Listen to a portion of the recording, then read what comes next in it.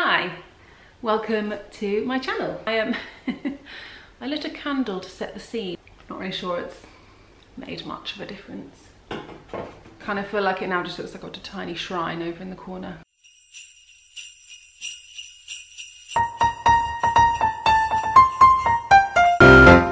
Welcome to my channel.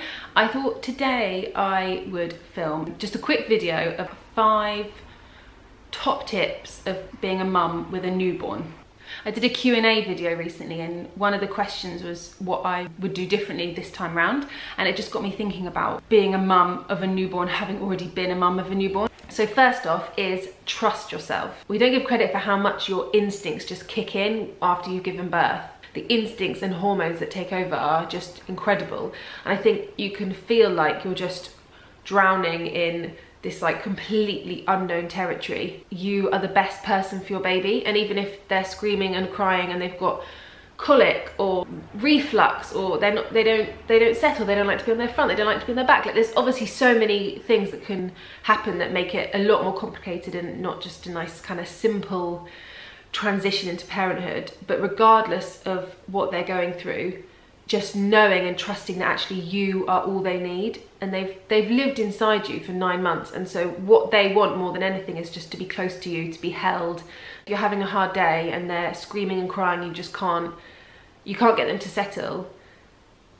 Just to not be hard on yourself, to not think that you're an awful parent, to not think that you don't know them and that someone else should be looking after them. Actually, you know them better than anyone else. Number 2, pick and choose the advice that you take. People are very forthcoming with their advice. People just happily kind of offload everything that they think about raising a child onto you as soon as you've got a baby. And I think it's just really important to be aware of what advice you're taking on and what advice you're like, cool, great, and then you're just like leaving and ignoring. So for example, with sterilising, we decided that we weren't going to sterilise Jet's dummies and bottles and things. My sister's raising her children in Africa. They don't have sterilisers, all those extra gadgets that they try and convince you to buy. And I've been really inspired by the way she raises her children. But I was really surprised when we said to people that we weren't going to sterilise. Some people were just quite disproving and quite scathing, like, oh yeah, you'll end up sterilising, you can't not. You just need to be brave enough to actually think for yourself and think, right, okay, all these different advice we're being given, what works for us, what doesn't work for us. There's also advice we got that we loved and I totally took on board. Someone gave us the advice about the 3-hour routine. I didn't stick to it fiercely, but I definitely found it really helpful. It's a 3-hour idea and you remember it as easy, and it's eat, awake, sleep, yourself. So at the beginning of each 3 hours you feed them, then you try and encourage them to stay awake so they don't associate feeding with falling asleep and being a comfort thing. So you have feed, then awake, then sleep, and then you have some time to yourself. And that's like a rough 3-hour thing of 7, 10, 1, 4, 7, 10, 1, 4. So I found that really helpful. Being aware of what advice is helpful, what advice are you just like, no thanks. Number 3, sadly, haters are gonna hate and you just can't avoid it. People will judge decisions you make and that just reflects on them, it doesn't reflect on you. I need to practice what I preach myself, because even, you know, Jet's 18 months, I'm 18 months into parenthood, and still the other day I was at a TOTS group. I actually wrote a blog about it because I was at this cafe, and this other mum of all people, not even just someone without a child, gave me a really hard time when Jet snatched a toy from her little girl. I'm obviously trying to discipline him, trying to be persistent and strong, and I obviously want to raise a child that's kind and shares, but he's also 18 months and you've got to be realistic. She was just really nasty about it and it really knocked me. I think of myself as quite like self-assured, quite confident in my parenting, and I just felt crap for the rest of the day, felt really shaken. And I think if that had been someone that was maybe newer into their parenting journey, that would have really, really thrown them. I just wasn't very kind. But again, I feel like that actually just reflects on her. I mean, what mum would want to make another mum feel like that when they're clearly trying to discipline their slightly cheeky 18-month-old? I found having Jet, my heart just feels so vulnerable, and I feel like having given birth, it's just this like raw, beating, feeling thing that anything he does, I cry and I just love him so much. It's like I almost can't take it. But I feel like that's okay in my relationship with him, but I think in your relationship with other adults, you need to kind of like harden your heart back up a bit, so that when people do say things, you're able to kind of like let it go and not let it affect you, and not let it knock your confidence. And number 4 in my 5 top tips, don't feel pressured to over prepare. Again, I'm kind of saying this to people that are like me. So I'm not naturally I'm not a super organized person. I'm not someone that really plans in advance. If I'm going on holiday, I pack the day before I go, not like the week before.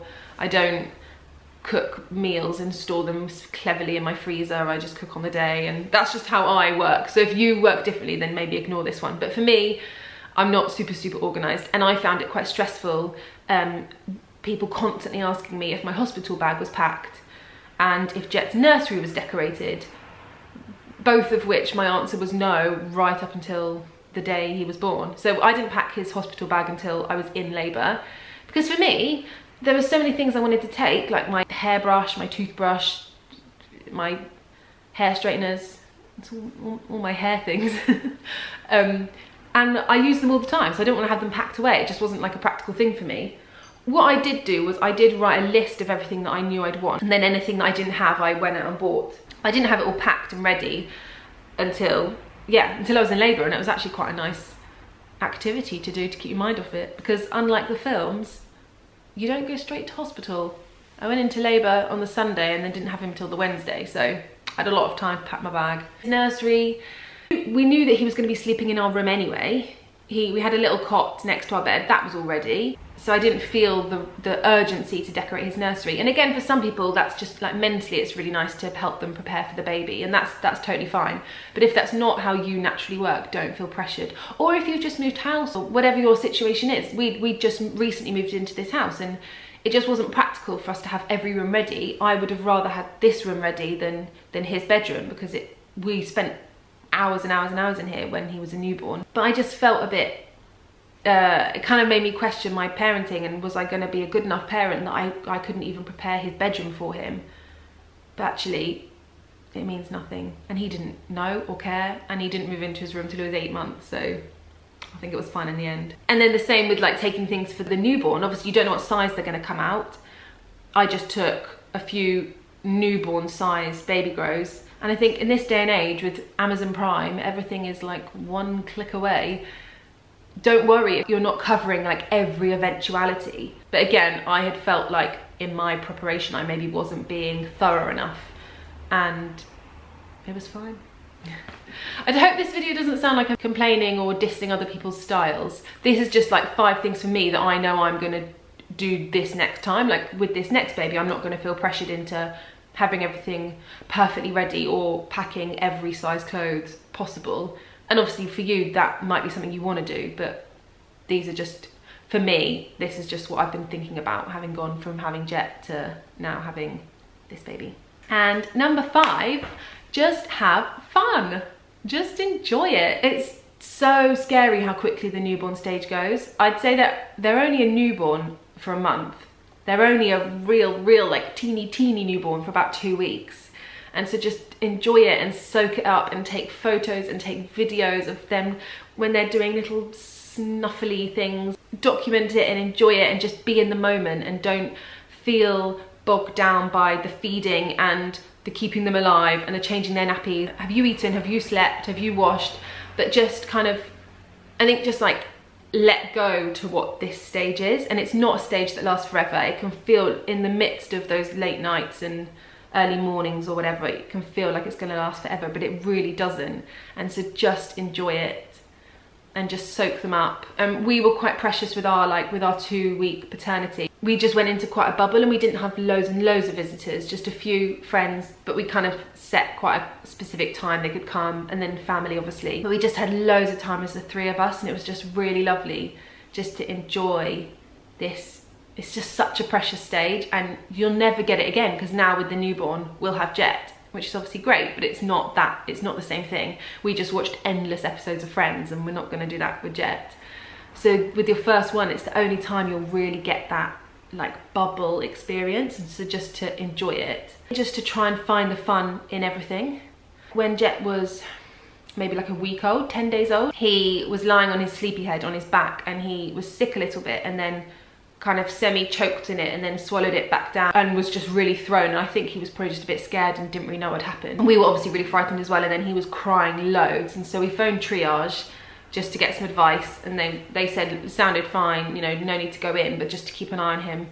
And I just felt really shaken and really, really worried about him. It was also like later on in the evening, so we'd been thinking about going to bed, and I just thought, I'm not going to sleep, I'm going to be too worried about him. I want to kind of know, I feel like just trusting your instincts, and like I felt like, okay, no, I need to be checking on him quite often. And then the idea of going to bed and setting an alarm for like every hour, I just found really depressing.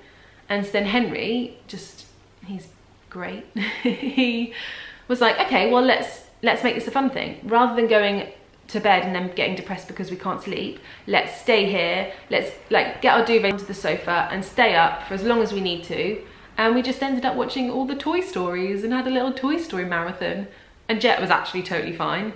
But it's just really lovely because actually that night that could have been really stressful and quite scary has turned into one of my fondest memories of having a newborn, because we just made it fun rather than let the stress get to you.